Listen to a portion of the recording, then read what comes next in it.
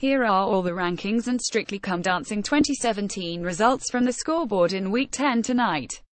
Johnny Peacock and Oti Mabuse were the unlucky couple to leave last weekend, and another celebrity will be heading home in Sunday night's results show. This Saturday night saw all 7 of the remaining couples performing live once more, plus taking on a new challenge. As always, judges Shirley Ballas, Darcy Bussell, Bruno Tonioli and Craig Revel Horwood marked all of the performances out of 40 as the competition got ever closer to next month's final. But that WASNT all as extra points were up for grabs in the first ever Strictly Paso Doble-a-thon, which saw all 7 couples performing together.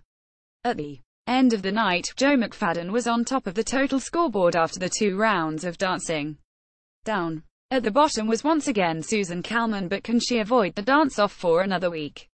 The judges' scores from tonight's dancers will be combined with the results of the latest public vote to help determine the bottom 2 dances for tomorrow's results. Those 2 celebrity couples will have to dance again for the judges in Sunday night's results show at 7:15 p.m. on BBC One, where one of them will be eliminated.